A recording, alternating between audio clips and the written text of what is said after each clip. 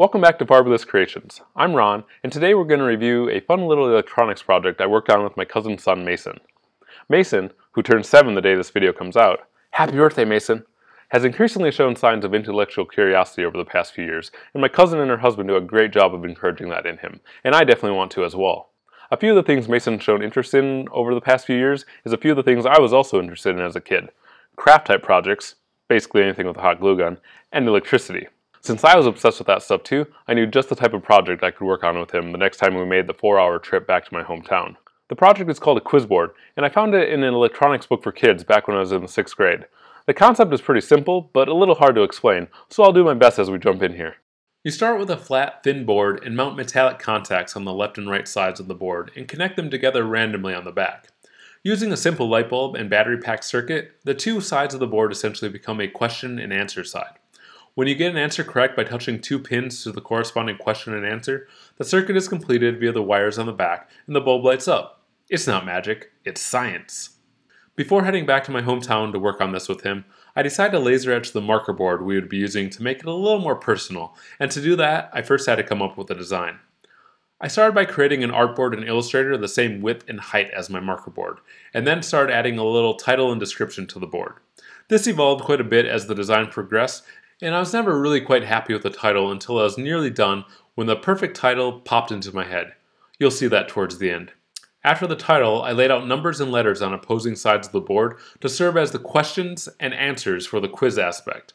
I didn't realize it until I was completely done lasering the board, but I completely forgot to cut holes for the bolts we would use as terminals, so I had to very carefully drill and space those with a hand drill once I got back from the makerspace. The last step was designing a little area for the light bulb to go. I sized the hole to correspond with the size of some mini bulbs I bought on Amazon for this project. And finally, just in the nick of time before lasering, the perfect title for the board came to me. Then it was time for everyone's favorite part, the laser cutting itself. I broke my file into a few separate raster jobs to save the laser time by not having to travel over a lot of open space. Had I done all these at once, the laser would have had to travel that large gap of white between the questions and answer side for every single horizontal pass, back and forth, resulting in a longer etching time. After etching the marker board, a wet paper towel was all that was needed to clean up all the residue left from etching. So, with the design process out of the way, let me introduce you to Mason the Mastermind. So, say hi. Hi. I'm here with my cousin Mason, and I'm about to show him, I don't know if I'm even going to show the magic of electricity. So, you know this is a light bulb, right? This is a battery pack, you know your batteries, because you apparently steal batteries out of remote controls and stuff, according to Mom.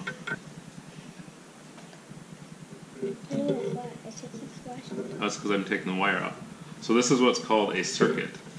The power flows out of these 2 wires and into these 2 wires, and the light bulb comes on. So if you do this, they come on. Right? Pretty cool, huh? So what I thought we could make was, this is a little project I did when I was a kid. I called it a quiz board. But what we're going to do is we're going to put the bulb right here, and then we're going to put some screws on this side. And on the back we're going to put wires all over the place that will connect to the circuit. And then you can write questions and answers and go quiz Mommy and Daddy and see if they get the answers right. And then they'll take their wire and connect it and see if they got it right. It'll make more sense in a bit, I promise. So we need your hot glue gun. Do you have your hot glue gun?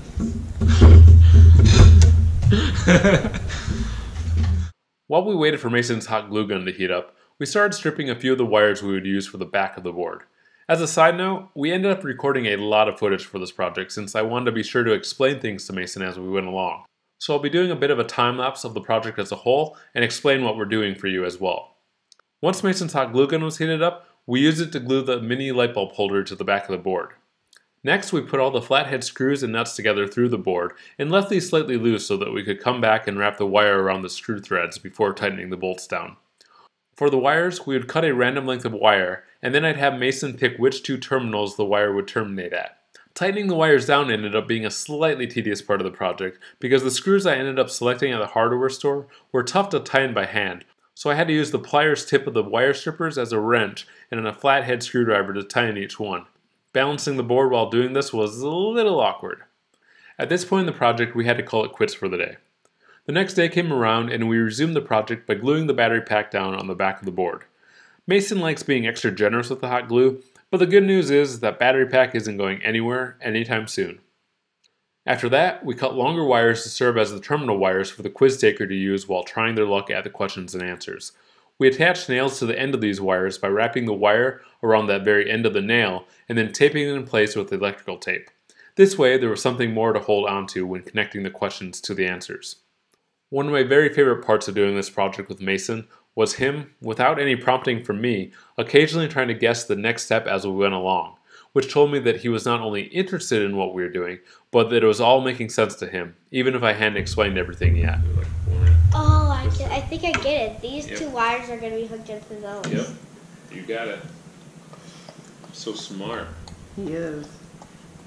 You knew more than what Mom did. I didn't know that.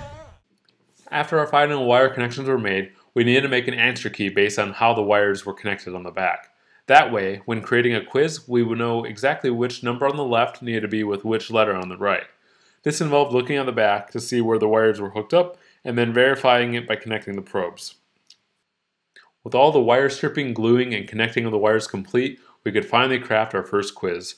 Mason is a big fan of something else I was obsessed with as a kid, the solar system. So we made his first quiz, planets, and other bodies in the solar system. After testing it ourselves to make sure we had everything labeled correctly, we had his mom, my cousin Lisa, take the quiz. Unfortunately, Mason has already quizzed Lisa about the solar system verbally over the past few years, so she knew most of the answers already. But we were still able to trick her on a few, and Mason was really excited when she got one wrong. I told him not to fret though that she got so many right, because it clearly meant he was a good teacher. When all was said and done, and after we had gotten a picture of him with our completed build, I had one more surprise in store for Mason.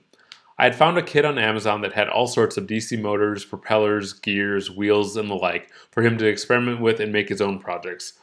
I saved giving this to him for the very end so that he didn't lose interest in our project before it was done, because, let's face it, I probably would have too in his position. Well, that's it for this one, folks. I know this was a little bit of a different one, but I hope you enjoyed it nonetheless.